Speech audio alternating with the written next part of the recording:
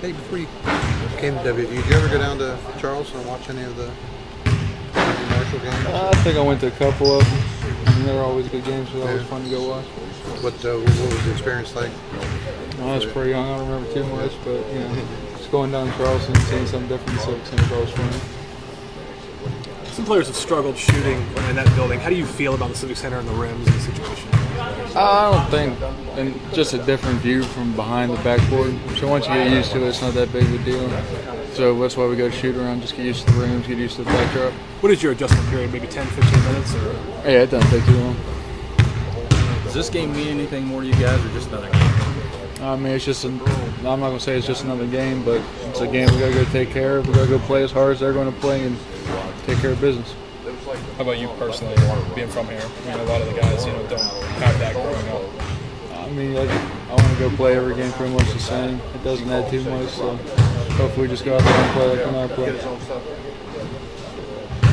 To have that business-like approach, game in, game out, is that something that you kind of have to learn as you get more experience, or is that something that is natural for a player?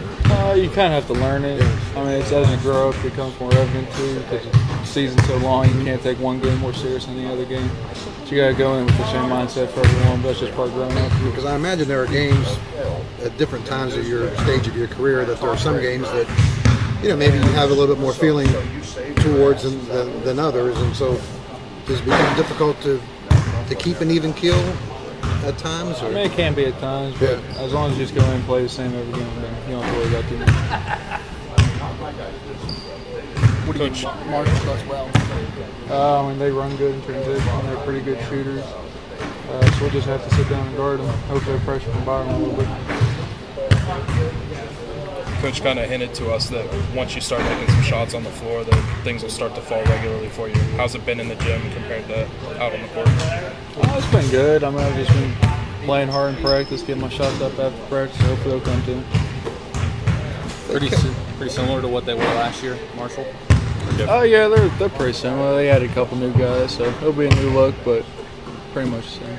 If they catch a run and grab a momentum, and you guys even kind of saw this last year in the Buffalo game, it can be hard to kind of grab that back or take that momentum back. Kind of talk about the steps that you kind of go through to withstand when the underdog kind of grabs that momentum, and what steps need to be taken to get the game back in control. Especially with the way we play, there's a lot of runs back and forth. Yeah. We go on runs, they go on runs. So when they go on runs, we like to slow the ball down a little bit, get a set, get an easy bucket. That way we can just get rolling again.